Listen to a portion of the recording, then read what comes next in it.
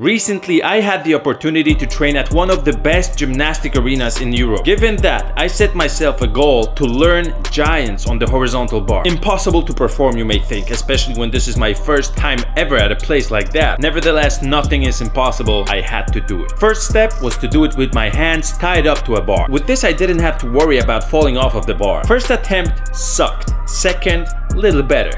At third one, I almost had it. And the fourth one,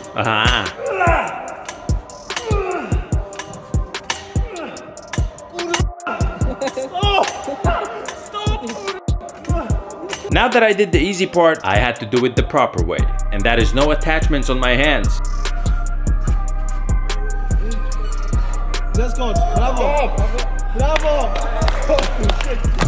This was definitely one of the most mentally destructive experiences in my life. But I'm super happy I got over my fear and did my job.